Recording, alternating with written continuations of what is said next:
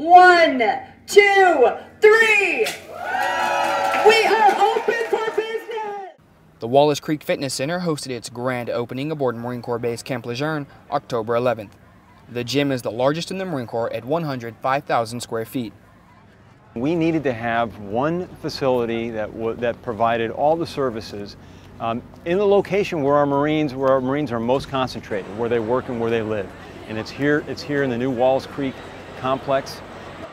The new fitness center has a 50-foot rock wall, an indoor track, an 8-lane swimming pool, 2 racquetball courts, and a multitude of weight training and cardio equipment.